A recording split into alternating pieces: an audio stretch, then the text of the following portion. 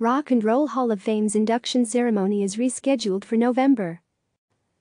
A historic postponement for the Rock and Roll Hall of Fame will result in even more history being made. HBO has announced the 2020 Rock and Roll Hall of Fame induction ceremony will be held Saturday, November 7th, at the Public Auditorium in Cleveland.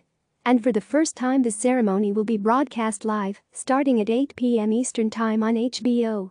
If it happens, it will mark the first time the event is broadcast live on the channel.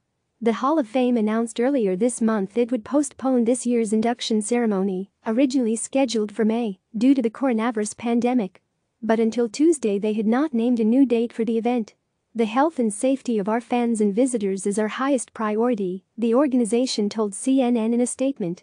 Given recent news regarding coronavirus and the urging by Ohio Governor Mike DeWine regarding large public gatherings, we have made the decision to postpone the 2020 Rock and Roll Hall of Fame induction ceremony and induction week festivities until later this year.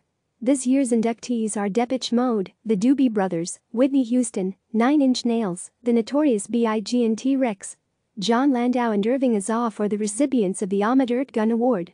The Rock and Roll Hall of Fame's induction ceremony was one of many entertainment events to cancel or postpone because of the coronavirus crisis.